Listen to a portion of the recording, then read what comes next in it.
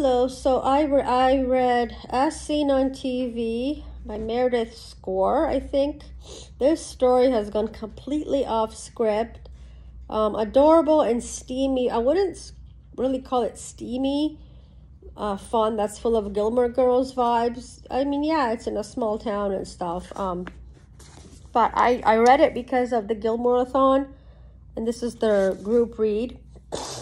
And Helena Hunting did a blurb on here. She's the author of, well, the really boring book, When Sparks Fly, and also Kiss My Cupcake, which I liked. And then also Jean Meltzer did a blurb here. She loves Hallmark movies. Okay. This character loves Hallmark movies, you know, the whole small town thing. But like, I would have been okay if I didn't read it. So, I mean, it's okay.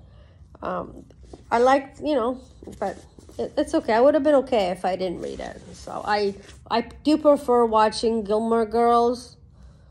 For me, this was, I mean, yeah, it's a small town, but it's okay. It's okay. It's nothing like, oh, wow. So it was just okay.